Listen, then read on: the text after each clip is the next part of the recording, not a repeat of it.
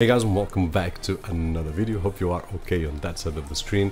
And today we are going to take a look on how to turn our Raspberry Pi into something really cool like a tablet. Make me feel like this.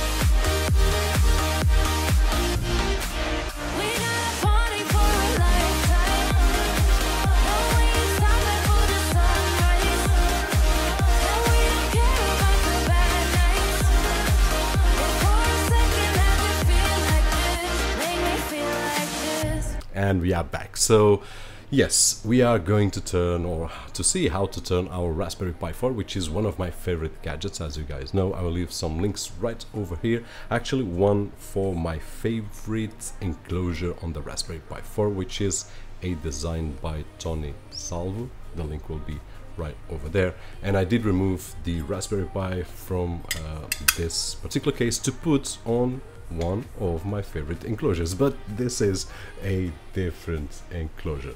And let me start by saying, before we go through the assembly, which is really fun, and if you are curious to see, then just stick with me for a few minutes and you will be able to check out at least the kind of technology and how beautiful these things are, and great to have minds that create these things to so that we can use, regardless if this one is for you or for your neighbor or for your kids. And before we start, just to share with you my opinion, if you're looking for a tablet, just plain tablet for your social network and things like that, then I wouldn't suggest the RASPAD 3, which by the way it's the name of this device, which I didn't mention. I would suggest just a tablet. On the other hand, if you are looking for something to enrich your already Raspberry Pi 4 that you have with you, or if you want to get a Raspberry Pi 4 and have something that will allow you to be free to take it anywhere in a nice enclosure, use it as a tablet, connect it to a display and so on and so forth, then great. One of the scenarios that I see, and by the way, I've got the manual here, which I did really enjoy. The manual is made for kids, basically. When I look at it, it's so easy to read, it's so nicely made, so simple, that I do believe that the target, or one of the best targets, is not only adults like myself, which are curious and we are always trying to learn more and more and more, but for kids that have the potential and the curiosity to learn more. Now, that kind of kid that we just want to give a tablet, once again, that's the perfect example that this is not the best present, just a tablet for games and so on and so forth. But if you want to push a little bit more of your kids, or if you think that he has the potential to be a more curious kid, he wants to learn more than just those games, he wants to learn how to install a game on Linux, how to start program on Linux, for example, and try different operating systems and browse the web searching for answers to try out this and try out that, then probably this will be a great present, which will give him probably many years along the way, not only with this, but probably a start on his way to learn a lot. Now let's talk about really fun stuff. Now the first thing is, and before we start, let me just show you the ports. So we have a Ethernet port right over here, 3 USB 3.0, we have a HDMI output so that we can connect to a display,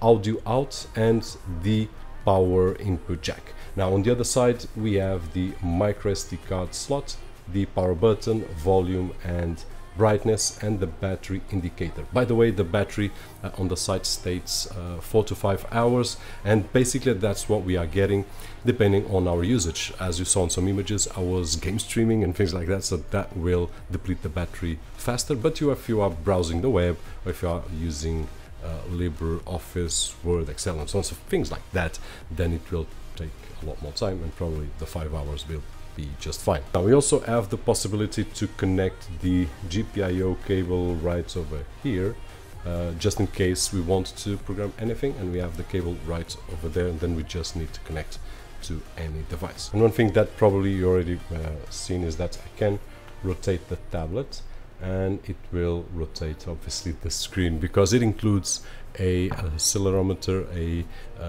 which was the only thing that I had to use the manual for. I was not sure, but it does this incredible job of doing what a tablet does, which is not easy. So a great job right over here. Now, in terms of assembly, any kid can do this with a adult supervision, of course, but very easy. All we need to do is to just take everything out of the package. Everything comes included with the exception of the Raspberry Pi 4, which we need to purchase separate or already have one.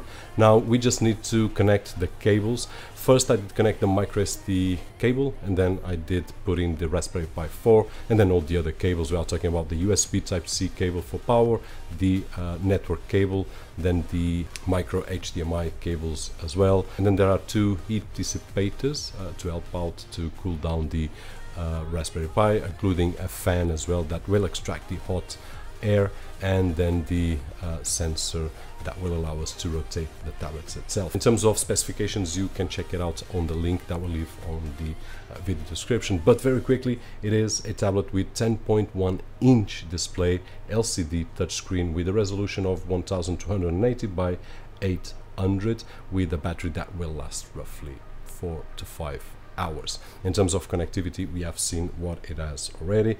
It's a nice tablet. Now it's not as thin as a normal tablet because it has to get the Raspberry Pi 4 inside, some space to cool down and so on and so forth. But in terms of the Raspberry Pi world, not comparing with other tablets, Raspberry Pi 4 world is just great in my opinion. Now, operating system is something that I do believe that is the strong point of this tablet, which is we are free to use everything that we use on the Raspberry Pi 4, and that is one of the main advantages. If we want to give something to a kid, like I was saying before, instead of the Android or iOS, which is what it is, very simple to use, social networks and so on and so forth, but that is it, no learning curve in terms of anything, then this is where it comes in, and we can install any operating system. Now, my favorite operating system is the Diet Pi. As you guys know, I will leave a link right over here. I can install any operating system that I want, Raspbian, the Diet Pi version, any Linux distribution, and Android and so on and so forth. So we can do a lot, we can learn a lot with this. Of course, the RASPAD 3 team has their own operating system, which is what we see right over here, and I'm sure that you already seen some images, but it's designed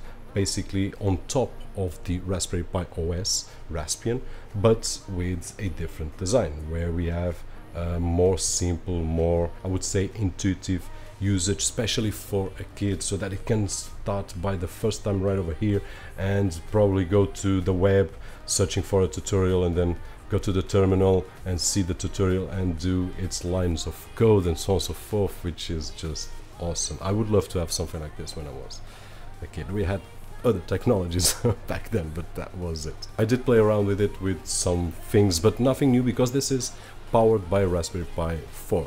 But I was curious to see the behavior, the screen, and what I did was I did install a few things using the Linux command line, and I did play around with Word, except actually the LibreOffice versions, but worked just fine. We can use the keyboards, virtual keyboard that it's right over here, or we can use any other accessory. I've got a keyboard right over here, which I did use, a gamepad and a mouse, and I did try it out and worked just fine with no issues at all. So that's just a great experience on the Raspberry Pi 4. Now, I did play some games as well, basically native games that we can run on Linux, and besides that I also installed Kodi. It's not my favorite device to play Kodi, although it's possible. The Raspberry Pi 4 I did mention before on the channel, and although we can do a lot, I do prefer Kodi on other devices such as an Android TV box, which is dedicated for media streaming and so on and so forth. The Raspberry Pi for me, it's more a do-it-yourself kind of thing, like we are doing right over here. Now, I did try Kodi. Besides that, I also tried a few games, and I did try something which we love here, which is game streaming. Steam Link, I did install it and then play games through the network, which is just awesome, and the experience was great. Now, I did not play at 1080 60 frames per second, which is what I usually do, but I did play at the native resolution of the screen, 1280 by 800, with a great experience. We are talking about the Gas Guzzlers game, which is something that I love to play. It's not a new game, but I love to play it, and it's just an awesome experience. I did test out the gamepad, which was one of the things that I was curious, and it worked just awesomely. And that is it, guys. So in conclusion, I do believe that this is a great addition to the Raspberry Pi 4, either if you already own it or if you are wondering if you can get it and then enrich it with something such as this. At least this is what I believe. Now, the target audience, I do believe that it's people like me and probably like you that want to do a lot more with the Raspberry Pi 4, and of course the potential is for that kind of kid that already wants more than a simple tablet, or that we believe that he has the potential for it. And that is it. Hope that the video was helpful in some way, and if it was, don't forget the usual thumbs up right over there. My name is Roberto, and as always, I'll see you guys on the next one.